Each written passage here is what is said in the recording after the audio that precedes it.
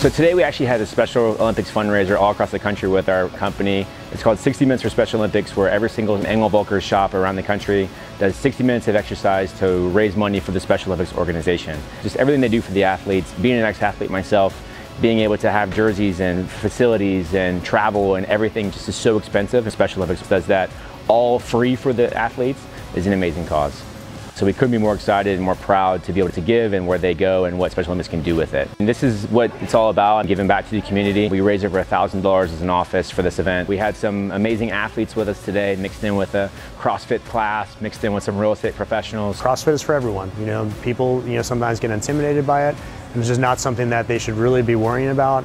Once you come in, you see the people that do it, and it's just really important to just say, hey, don't be scared, come in and try it. And people come to us all the time, and we love to expose people to any type of fundraising that we can do in the community, and this is one of them. This is our first time hosting a Special Olympics. Today was an AMRAP, so that means as many rounds as possible. So we did push presses, we did some ring rows, we also did some wall balls, and we did a little bit of running or rowing, or if they couldn't row or run, then we had some biking done.